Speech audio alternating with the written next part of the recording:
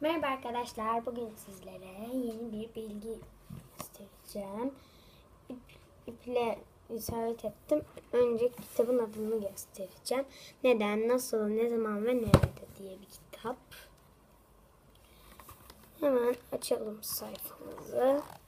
Size arkadaşlar bunu okuyacağım. Pek gözükmüyor. İç gezegenler hangileridir? İç gezegenler, Güneş'e daha yakın olan gezegenlerdir. Kayanlardan ve maddelerden oluşmuşlardır. Mars kırmızı gezegendir. Çünkü düzlükleri oksit doldurur. Karbondioksit okuyamadım.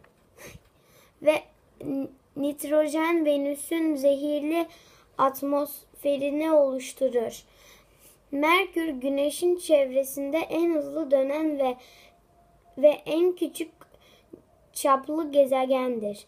Bunlar arasında yaşam olduğunu bildiğimiz tek gezegen Dünya'dır. Şimdi bunu okuyacağım. Plüton'u bulmak için çok karışık matematik hesaplamaları yapmak gerekiyordu. Uranüs 1781'de V. Herschel tarafından bulundu. 1846'da J. Gelly ve H.D.